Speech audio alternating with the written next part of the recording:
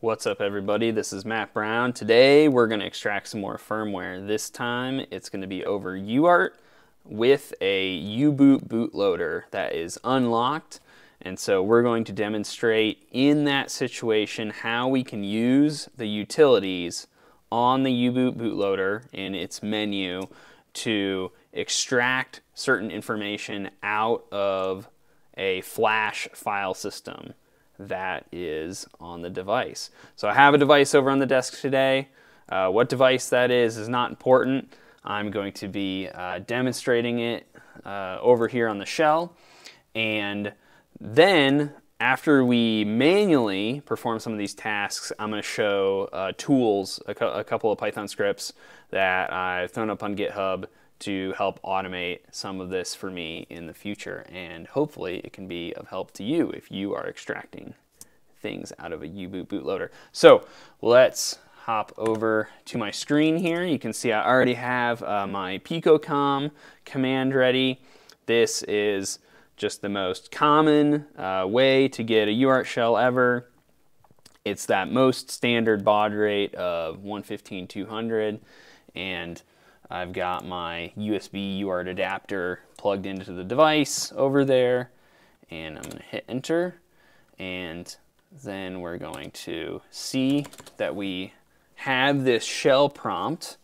And then if we type help into this prompt, so by the way, I got into this prompt by powering on the device and holding enter while doing that, and that pauses the boot process, drops us into this uboot shell. How do I know it's uboot? Well, if I run this help command, it becomes immediately obvious. If you've ever seen these set of commands, you will recognize many of these commands as being uboot. Uboot is an open source bootloader. You can go to GitHub and look at its source code. Keep in mind, some IoT devices will fork. They will make custom changes to uboot to add in maybe security features. Maybe they'll try to password protect uboot or do something funky like that. So be aware of that. You might not have all the source code, but you definitely have a lot of the source code to this bootloader out there.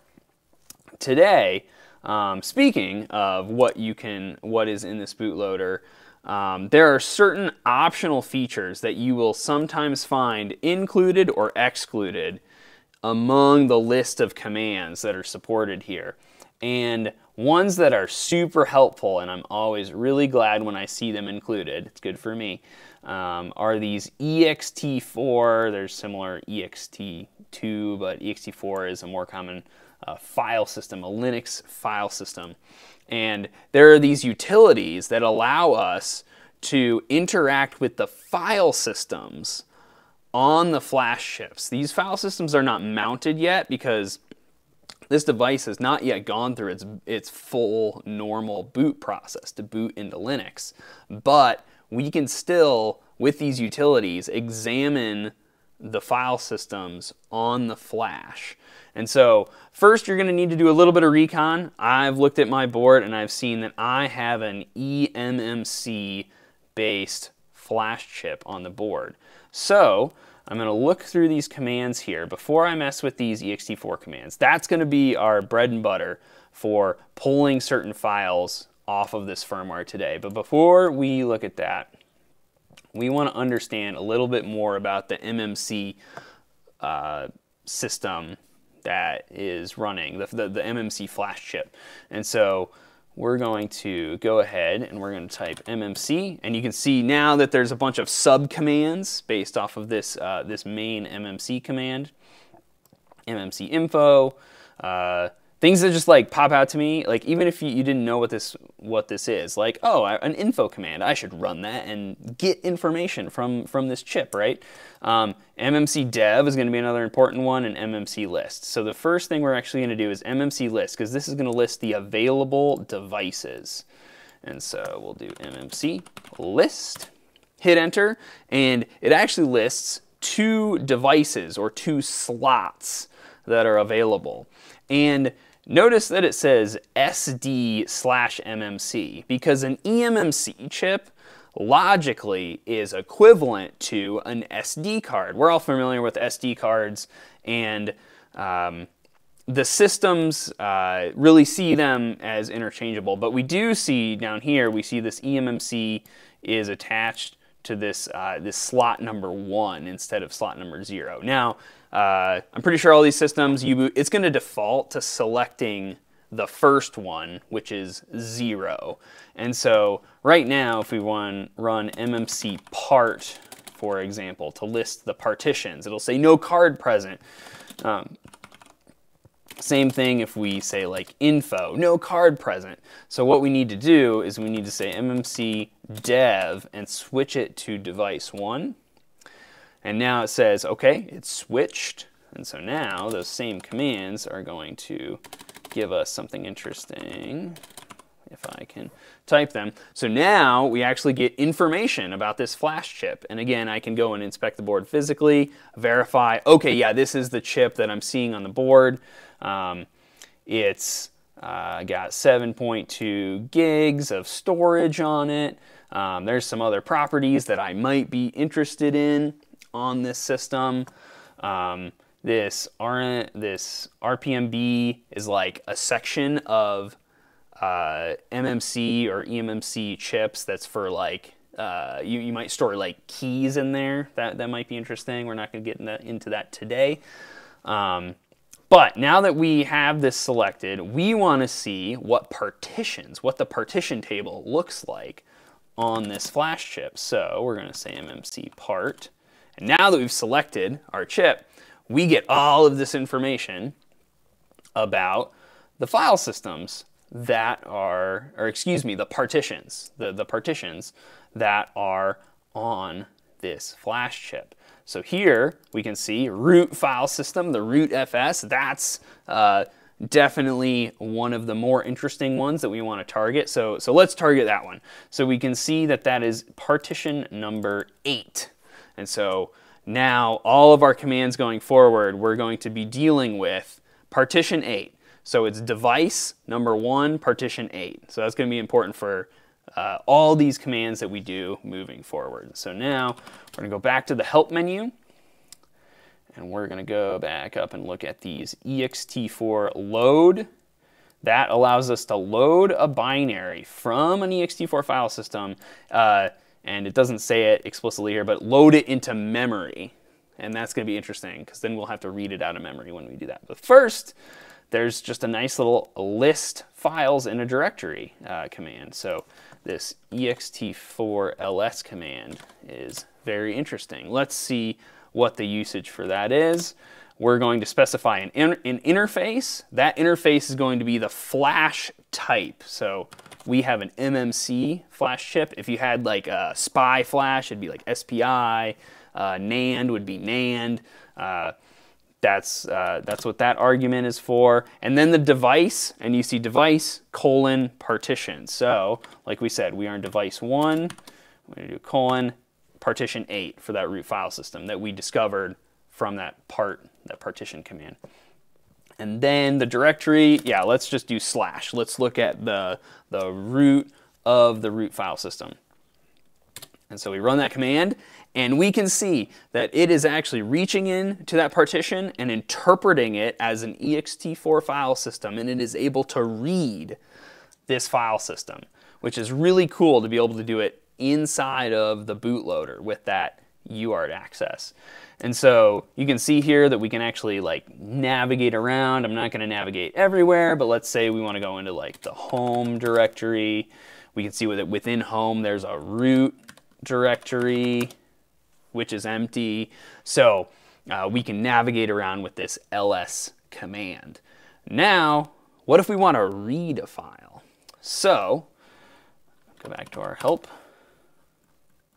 We can see that there, again, there's this ext4 load command. Let's go ahead and see what that requires. It's going to require very similar information at the start. We're going to say MMC as the interface type. And then we're going to say 1.8. That is our device colon partition.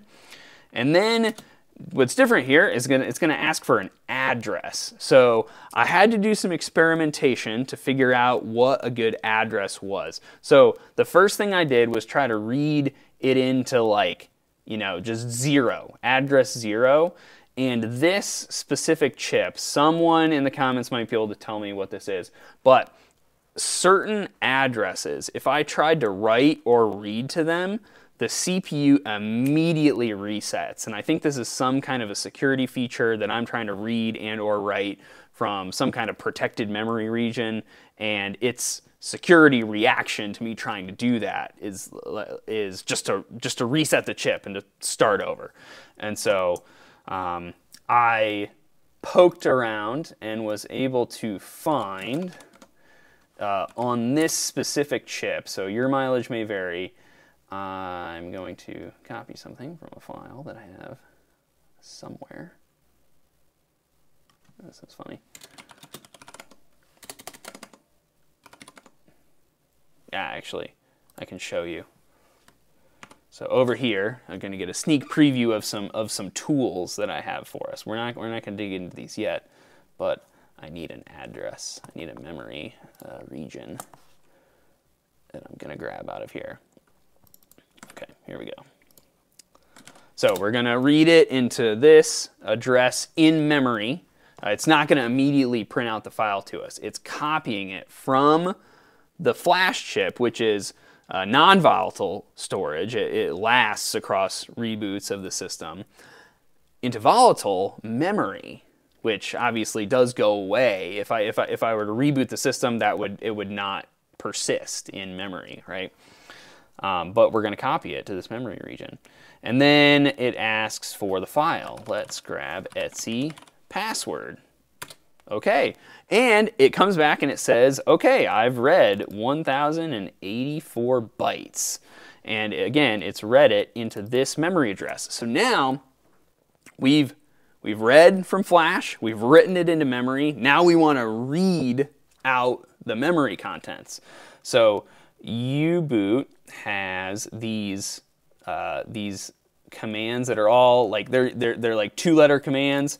So there's like MW for memory write, and then there is MD, which stands for memory display. So let's go ahead and just type in MD and learn about how this command works. So MD, it has all these little modifications that go like this at the end. So MD.B will read things out in bytes. .W is words. And then L is long, I want to say. Anyway, so different quantities of data, but we're going to go with bytes because it's going to make it really easy for us. And then we need to specify the number of objects. So in this case, it's the number of bytes. So this is specified in hex. So I'm going to need to I'll just pull up Python really quick. And we'll convert this to hex, grab that value, pop it in. Okay, we are back. I screwed up in that recording and leaked a bunch of info about what this device actually is, which I don't want to do. So we're restarting the video.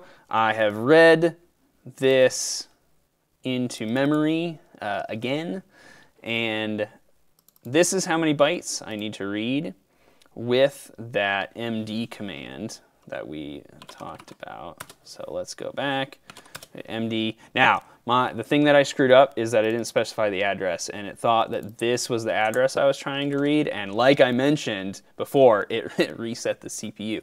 So what we want to do is MD.B, we're going to read bytes, and then the address, so that address I need to grab from up here from my ext4 load command, which is right here.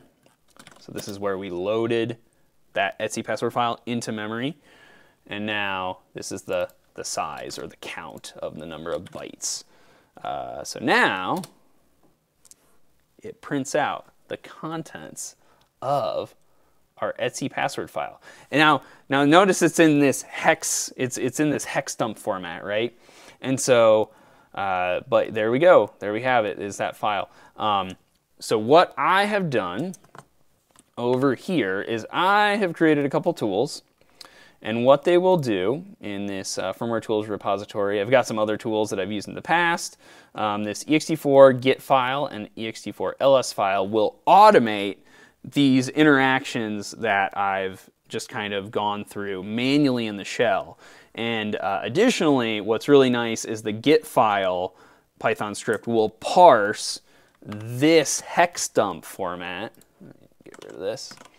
It'll parse this hex dump format and just output the raw file and write it out to the system. So we're going to go ahead and exit picocom here, and we're going to show these tools in action. So again, we can kind of just really quick display this ext4 ls. And so what this program does is it is going to request similar information to that underlying command. You can see that mmc device and partition. So we give it that same 1.8 value, and then it says device file. Really, it's like the path. So again, if I do /, it's going to just do that ls command, and so I don't have to jump into picocom to run ls. I can just run it from that Python script.